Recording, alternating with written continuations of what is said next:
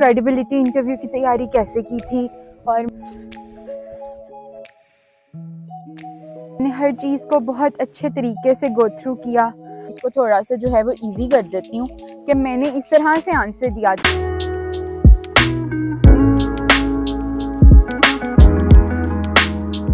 अस्सलाम वालेकुम, this is me एमन। Hello, hi everyone. ओके, तो कुछ तो वो हैं मेरे पुराने लाइक फ्रेंड्स और सब्सक्राइबर्स जो मुझे पहले से जानते हैं। सो बेसिकली मैंने एक छोटी सी इन्वेस्टमेंट कर ही लिया। मतलब I was doing the videos, I was making the videos, और मुझे बहुत से लोगों ने बोला that my voice is not clear और मेरी आवाज़ प्रॉपरली नहीं जा रही है और बहुत ज़्यादा उसमें लाइक distortion है. So I thought let's do a small investment on that.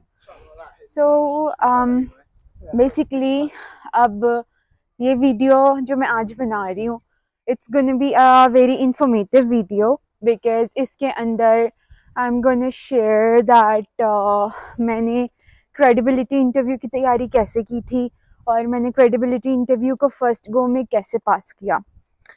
All right, सो बहुत से लोग वो होंगे जो जानते हैं कि मैंने सिर्फ एक यूनिवर्सिटी का क्रेडिबिलिटी इंटरव्यू नहीं दिया, मैंने 3 यूनिवर्सिटीज़ के क्रेडिबिलिटी इंटरव्यूज़ दिए थे।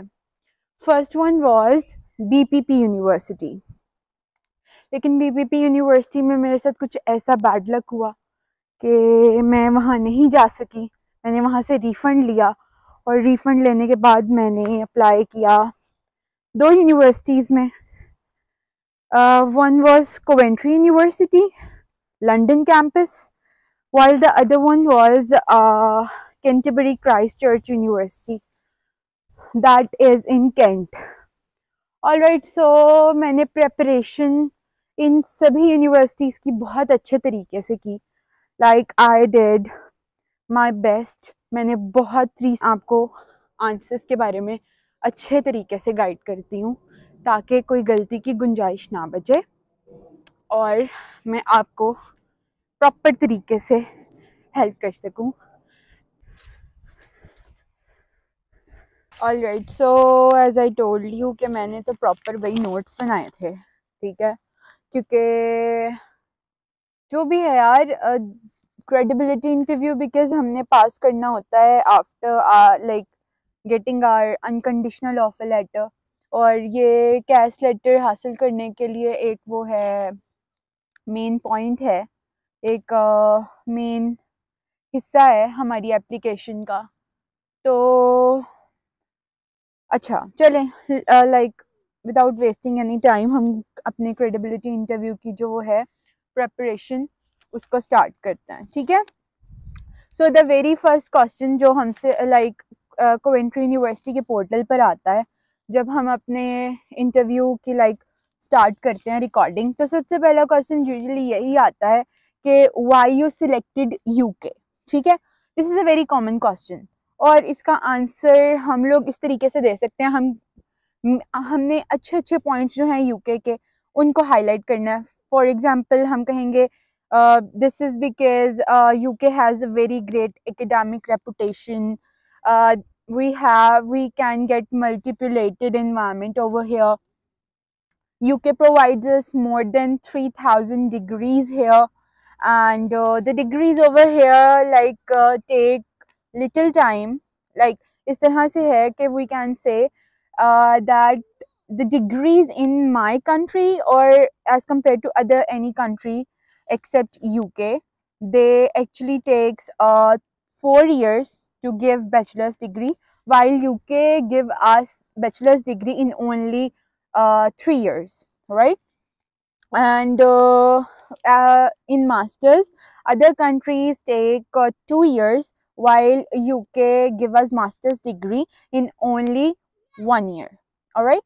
अच्छा, उसके अलावा ये ऑप्शन हो सकता है कि in UK every university is working hard because the universities are assessed by TETRF, teaching research framework, yeah, and TEF, teaching educational framework. So these are the main points except then that we can say that हम ये भी कह सकते हैं कि UK universities are the main providers for business degrees, right? UK is a very famous location to go get business degrees. All right.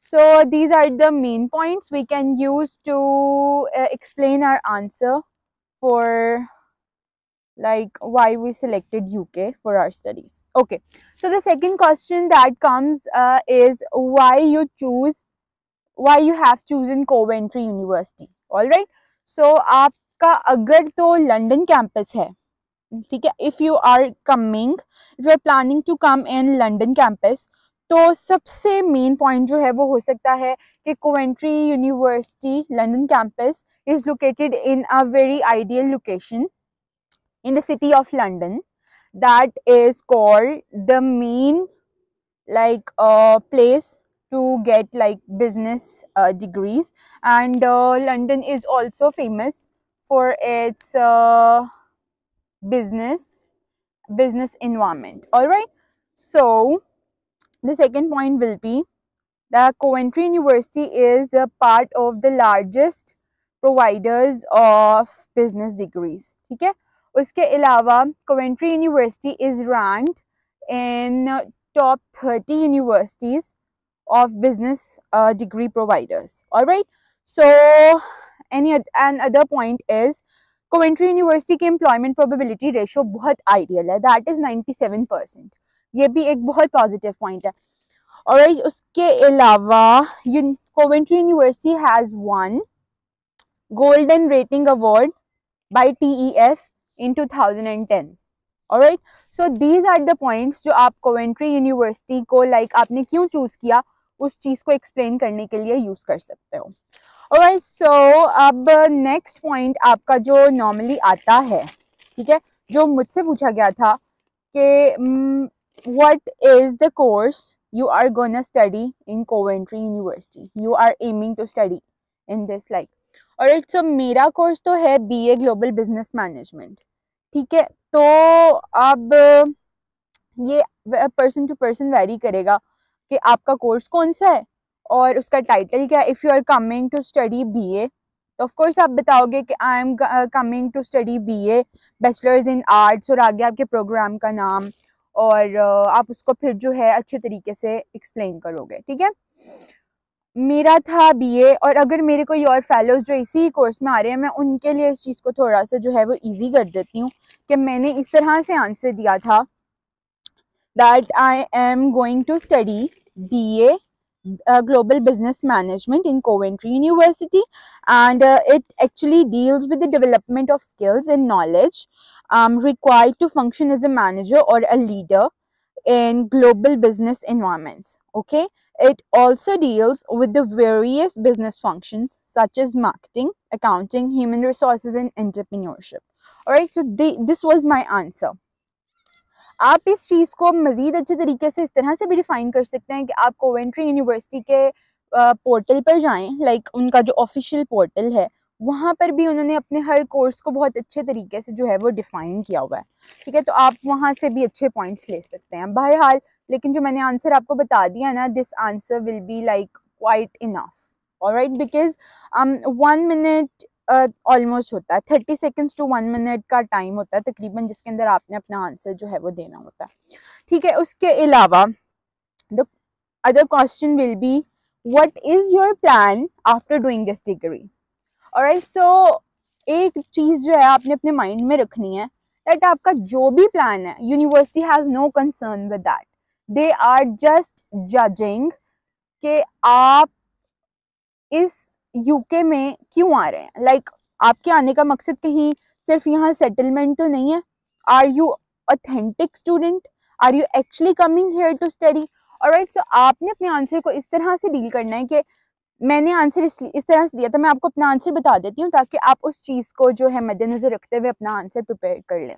ठीक है, तो I said that my plans after completing my degrees are very clear, that I just want to come back to my homeland and I want to do a work in any international like company international company as a manager, and I just aim to get a very good position in any international company and earn good enough.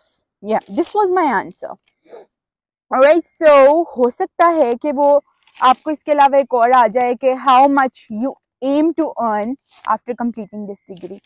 तो आप किसी भी अच्छा मैंने सोचा था कि अगर ये क्वेश्चन मुझे आएगा ना, तो I am going to say that I want to get a position of manager, marketing manager in Nestle company. That's an international firm, and I aim to get at least 5 to 600 pounds pay every month. Yeah, so this was my answer. आप इसको देखकर जो है अपनी मर्जी से भी अपना आंसर जो है वो प्रिपेयर कर सकते हैं.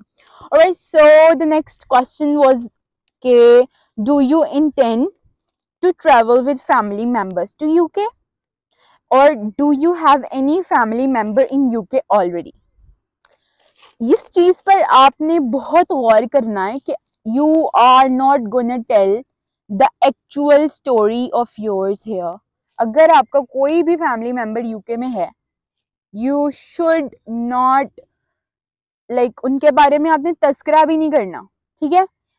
One of my friends who was trying to go in Birmingham City University, हालांकि उसका कोई भी नहीं था यहाँ पर, उससे वैसे ही क्वेश्चन ये पूछा गया कि जी आप why you want to come like in Birmingham city university, तो उसने क्या बेवकूफ़ी की, she directly said that my sister is already studying in Birmingham City University, so I want to come to this university. और इस वजह से बाकी बेशक उसने जैसा मर्जी दिया हो इंटरव्यू, उन्होंने उसको सिलेक्ट नहीं किया because they came to know कि उसका कोई ऑलरेडी जानने वाला है, तो हो सकता है वो यहाँ सेटलमेंट के लिए आ रही हो. तो you have to keep such things in your mind कि आपने यूनिवर्सिटी को कुछ भी इस तरह का नहीं बताना. Alright, so this answer will be, मुझे इस चीज़ को डिस्क्राइब करना चाहिए कि आपने ये यूनिवर्सिटी को, मैंने जो आंसर दिया था that was like I said that no, I'm gonna travel to UK alone, and I will be like living alone here, and I'm going to be like living in any student accommodation or any hostel over here. So yeah, that was my answer. Okay, so do you ever received visa refusal? This question is like ये उन लोगों के लिए है जिन्होंने पहले कभी like UK के लिए वीज़ा जो है वो अप्लाई किया और उनका किसी वजह से रिफ्यूज़ हो गया. अच्छा, आपने अपने रिफ्यूज़ल को किस तरह से कवर करना है? You have to cover your refusal like कि उसमें आपकी गलती नहीं थी, that was just a condition, और इस वजह से जो एनी सिचुएशन ऐसी हो गई कि आपका वीज़ा रिफ्यूज़ हो गया, आपकी तरफ से कोई गलती नहीं निकलनी चाहिए. ऑलराइट, उसके अलावा have you ever applied for visa or traveled to any other country? This is a question जो Coventry University में हमसे पूछा गया था. So I said that because मैंने पहले कभी travel नहीं किया था, this was my very first time. तो मैंने इस चीज़ को इस तरह से कवर किया था. I said no, I never applied for any visa of any country before. This is my very first time that I am going to apply for abroad visa. As I was busy in my studies and my career, in building my career, so I never thought of like going anywhere or traveling anywhere. So that was my answer. Okay, what do you plan to do when you finish your studies? How much you expect to earn after graduating? Same question again. तो इसी तरह से आपने बताना है कि जी after doing my studies I am aiming to come back to my homeland and want to like get any position of any, like कोई भी अच्छी पोजीशन आप अपने सब्जेक्ट से रिलेटेड जो है वो सर्च करके रख लें, आप वो बता दें और उस चीज़ को है उसी चीज़ को आगे प्रोसीड करें. That will be better. अच्छा, अब द मेन क्वेश्चंस जिस पर आपको लाइक अपना आंसर बहुत अच्छे तरीके से पहले ही प्रिपेयर करके रखना है, ठीक है. The question is how much are the tuition fees for your course? How will you pay for your studies? And how will you pay for your studies? How will you pay for your living expenses in UK? This question. आपका sponsor कौन है? If your father is your sponsor, आपने उनको highlight करना है। If your mother is your sponsor तो आपने उनकी सैलरी वगैरह को सब कुछ पहले ही जो है वो करके रखना है मैनेज, ठीक है। मैं बिकॉज मेरे तो फादर नहीं है, मेरी मम्मा मुझे स्पॉन्सर करी थी, तो जो मैंने आंसर दिया था, I said that my mother is my sponsor and she will be like supporting me throughout my academic time, and she will be like also funding me for my expenses in UK. So she's a business lady, and she also owns her like property as well, a house and some buildings. So yeah, she has like a lot of savings for my studies and she will be sponsoring me through like those savings. मैंने ये answer दिया था, ठीक है। अच्छा, तो आप देख लो आपने अपने हिसाब से उस चीज को कैसे मैनेज करना है। डोंट से लाइक अगर किसी के like father, there is no shine that, लेकिन यूनिवर्सिटी को सेटिस्फाई करने के लिए हमें ये चीज करनी पड़ेगी, ठीक है। अच्छा, आपने अपना आंसर उसी तरीके से जो है वो कर लेना है कि आपने ये इंप्रेशन देना है कि या you are well stable from behind and you don't need like any money after coming in UK, like UK में आके आपको अर्न करने की या कुछ भी इस तरह करने की जरूरत नहीं है, ठीक है। What is your current income? What does your sponsor do? How much your sponsor have saved for your fundings? This question was asked me. मैंने ना, मुझे आइडिया नहीं था कि मुझसे इनकम भी प्रॉपर पूछी जाएगी, लेकिन मैंने ना फिर भी लाइक एक हैं अच्छे व्लॉगर हैं बहुत, तो मैंने ना उनका इंटरव्यू देखा, तो मैंने ऐसे ही सरसरी तौर पर ये आंसर जो है वो प्रिपेयर कर लिया था, वो माइंड में रह गया तो मैंने। लेकिन अब मैं ये कहूँगी कि भाई आपने ये आंसर बहुत अच्छे तरीके से प्रिपेयर करके रखना है। सो I said that as my mother is sponsoring me and she is a business lady and she also owns her own like property, so she annually like earns she monthly earns around 6,000 GBP, and that ultimately comes to 72,000 GBP, and our living expenses are just around 1200 GBP per annum, and so the rest are the savings, and these savings she will be using for my studies and for my fundings and expenses all, yeah.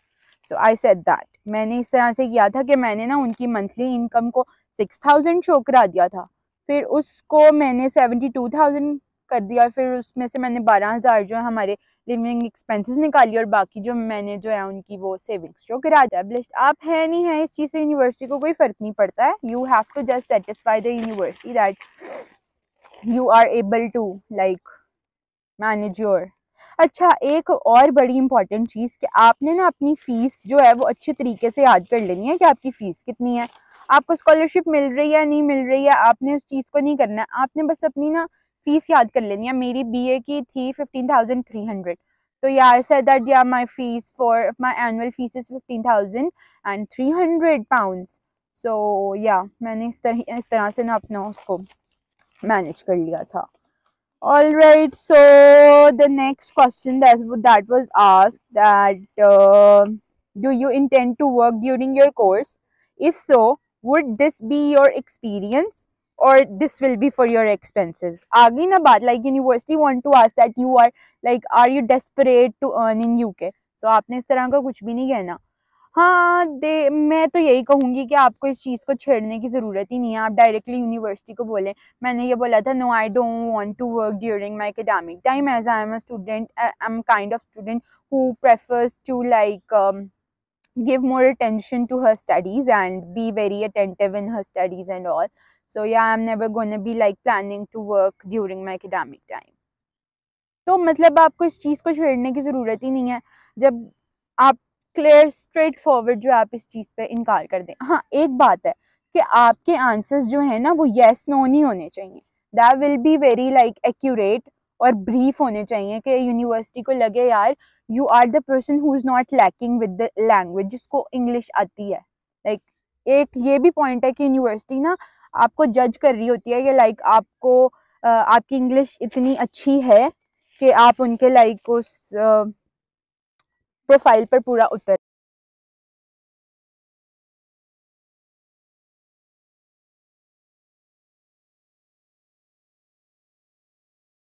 रहे हैं। Alright, सो उसके अलावा the question was asked that yes, that is please tell me the name of modules you expect to study on this course. आपने ना इसमें अपने सारे modules जो हैं वो याद कर लेने हैं। You should remember them by heart, आपको आने चाहिए। वो ना कुछ ऐसा टाइम होता है कि आपकी स्क्रीन ऑन होती है, आप उस पर क्लिक करते हो, आप जब उसका आंसर देने लगते हो तो ऐसा टाइम आता है कि आप बिल्कुल ब्लैंक हो जाते हो। तो बेहतर है कि आप ना इजी इजी जो मॉड्यूल्स है ना वो याद कर लो। जैसे मैंने याद कर लिया था digital marketing, business in global framework, और बिजनेस अकाउंटिंग, और भी मतलब बहुत से ऐसे थे इजी इजी जो मैंने 5-6 पिक कर लिए थे, जो मैं मतलब उस कुछ से 30 सेकेंड्स ऑलमोस्ट मिले थे मुझे इस क्वेश्चन के लिए, तो मैं उन्हें उस 30 सेकेंड्स में वो सब जो हैं वो बोल दिए थे मॉड्यूल्स। सारे याद करने की ज़रूरत नहीं है, लेकिन यह है कि इतने कर लो कि आप उस क्वेश्चन को जो है वो अच्छे तरीके से कवर कर लो।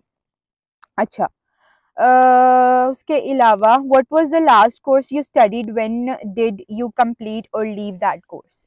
ठीक है, आपने ना उस चीज़ को भी लाइक याद कर लेना है कि ऑफ कोर्स आपको पता ही आपने लास्ट क्या कोर्स किया था, किस ईयर में किया था। अच्छा, आपने ना अब एक चीज़ अपने माइंड में रखनी है कि हो सकता है आपको ये क्वेश्चन भी आ जाए। अगर आपका स्टडी गैप है तो हो सकता है आपको ये भी क्वेश्चन वो पूछ लें कि what was your work experience and how it was related with your studies. तो आपने उस चीज़ को भी थोड़ा सा जो है ना याद कर लेना। जैसे कि अब मैं हूँ तो मेडिकल की स्टूडेंट, लेकिन मैंने अपना मेडिकल से जो है वो चेंज किया, बिजनेस की तरफ आई, तो मैंने ना अपने लाइक कुछ थोड़ा सा वर्क एक्सपीरियंस था मेरे पास ना असिस्टेंट अकाउंटेंट का। तो मोहिब कॉटन छोटी सी वो मतलब फर्म थी एक, तो उसमें तो मैंने ना उस चीज़ को उस चीज़ के साथ अच्छे तरीके से कनेक्ट कर लिया, ताकि अगर मुझसे क्वेश्चन पूछे भी ना तो मैं उस चीज़ को कवर कर लूँ। अच्छा, ऑलराइट, सो अब ना ये वो क्वेश्चंस हैं जो मेरे मतलब कुछ फेलोज ने मुझे बताए, और 2 क्वेश्चंस मुझसे भी ऐसे। अच्छा, इन क्वेश्चंस का आपके एकेडमिक से कोई लेना देना नहीं है, ये सिर्फ आपकी लैंग्वेज चेक करने के लिए वो पूछते हैं। तो आपको ये बताने का मकसद सिर्फ ये है ताकि ना आपने अपने माइंड को थोड़ा सा ब्रॉड रखना है, लाइक कंफ्यूज नहीं हो जाना, लाइक स्क्रीन के सामने आपको कोई ऐसा अजीब सा क्वेश्चन आ जाए और आप परेशान हो जाएं कि हो हाय अब मैंने इसकी तो प्रेपरेशन की नहीं थी।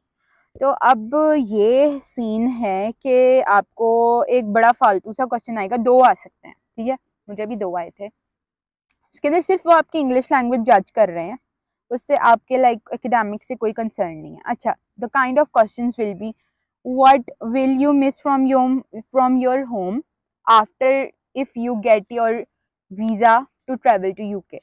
तो इसके अंदर आप क्या बोल सकते हैं, मैं कुछ भी बोल सकते हैं। आप कह सकते हैं कि जी I will miss my mother, और आप कह सकते हैं आपने, लेकिन ये नहीं है कि सिर्फ I will miss my mother, you have to describe as we used to spend a lot of time together, I love my mother so much and she is my best friend or something, कुछ भी आप ऐसा कह सकते हैं, ठीक है।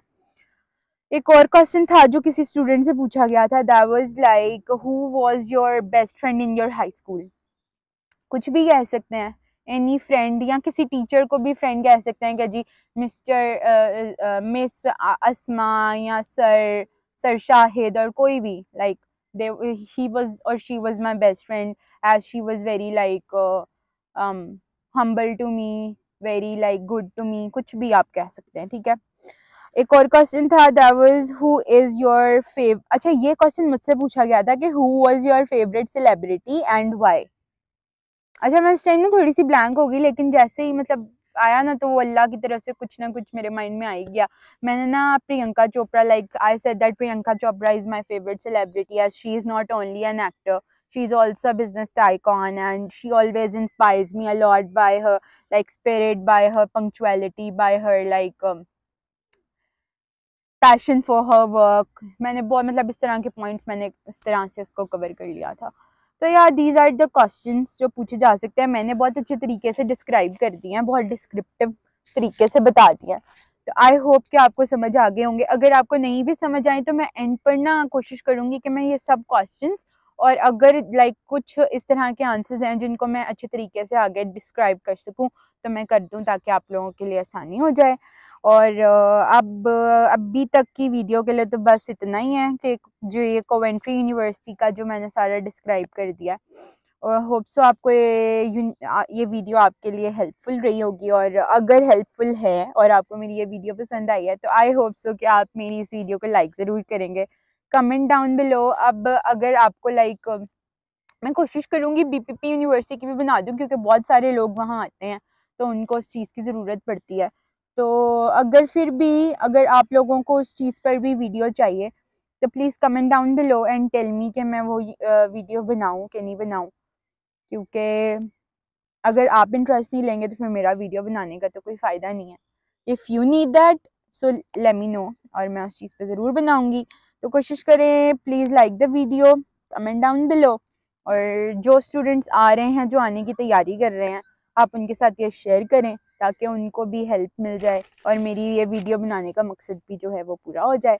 And hope so you like the video, and this is I guess more than enough for right now. और अल्लाह हाफिज़, टेक केयर, बाय, अल्लाह हाफिज़।